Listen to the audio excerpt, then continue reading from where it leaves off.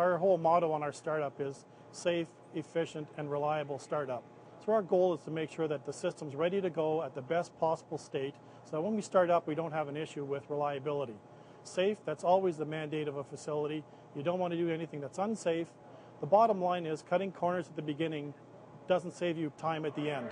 Do it right, do it effective, ensure you have right startup mechanisms and right review, and you'll end up with a good, solid reactor operation for the long term. The startup activity is a multi-stage activity. That includes adding the heavy water to the system, about 60 metric tons of heavy water being added to the system. When we add the water, then we will start circulating the system, getting ready for the addition of fuel assemblies. There's approximately 200 fuel assemblies and other assemblies going into the reactor to put it into a pre-startup reactor condition. Once the reactor is fueled, we'll have a systematic review of all the checks and procedures that we've completed during the startup activities. And those activities will all be confirmed complete through a readiness for service process. We'll make sure that all the subsystems are ready to go. Once all those subsystems are ready to go, we'll go through a systematic startup of the reactor and bring the reactor up to full power. In total for the reactor startup process, there's 19 procedures. The 19 procedures, though, only make up a small subset of the total number of activities we have to do relative to startup. There's over 1,000 steps in our critical path schedule right now.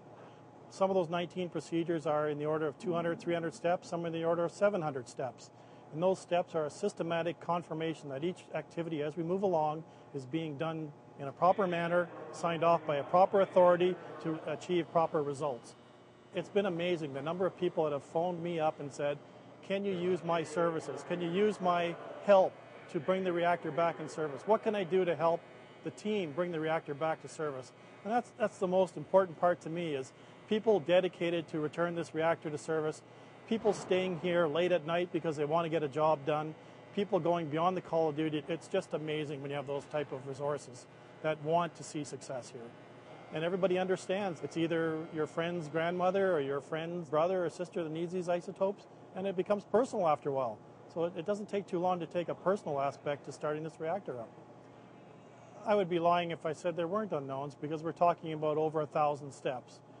So even if we put a component in the reactor and we go to test it and it breaks, that means that it's an unanticipated failure. However, if you're planning properly, you make sure that there's spares available, you make sure that you have contingency plans to deal with it. So are we going to find things that are out of the ordinary? Maybe. The bottom line is we want to put a good effort in to make sure the reactor runs long term. I see support from the president to the people in the field, to everybody you talk to on this project. The plant understands the importance of NRU. The executive is here to support us. If we need something, we get it. And that's the most important thing for me is that we have the support to ensure this is done reliably and safely. It's an awesome facility.